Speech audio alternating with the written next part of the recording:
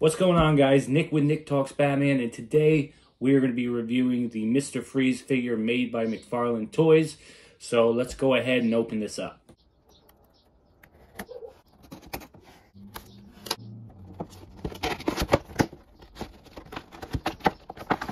So here's a close look at the McFarlane Mr. Freeze figure. He stands at 7 inches tall and has 22 moving parts of articulation. This is a very detailed figure, but like most of these figures, it lacks color. So what I'm going to do is repaint the figure with different shades of blue and maybe some purple.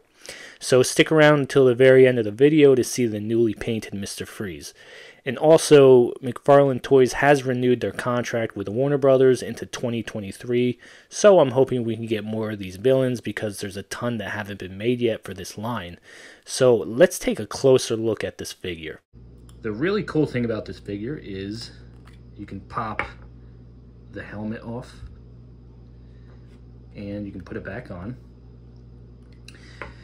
So I really love the face sculpt on this.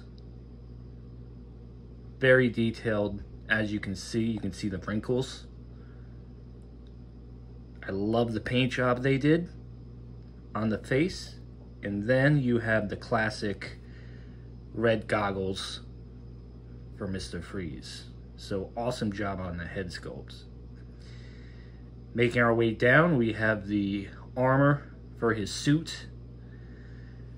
So like I said, I am going to repaint this figure. It's just the colors are very, very dull, and I think it can be done a lot better.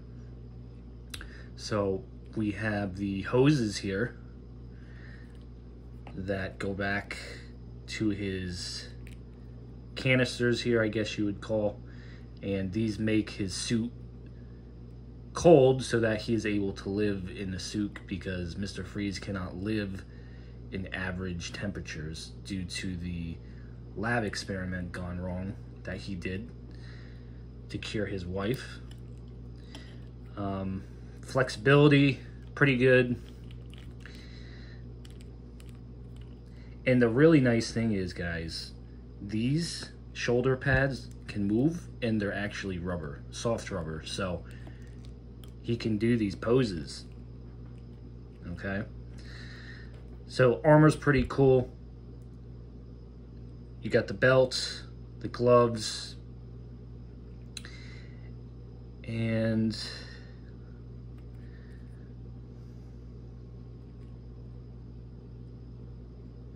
there's a side view.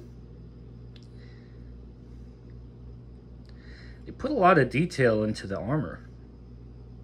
As you can see, he's got like a strap here to keep the armor on. And then he's got the belt. And making our way down to the legs. Very detailed.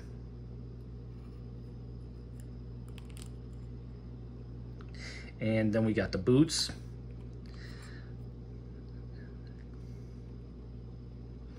And obviously, like every McFarlane figure, we have the stand.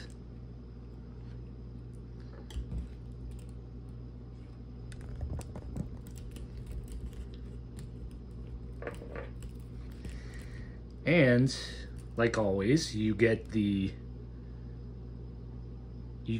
accessory with the figure. Here we have his freeze gun. I'm probably gonna take this off because I just don't like how it looks. I think it looks kind of corny. So I'm gonna take that off. One thing I will say, you gotta play around with the hands to get the gun to fit. They are flexible.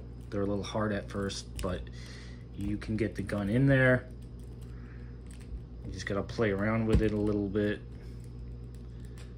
like so, and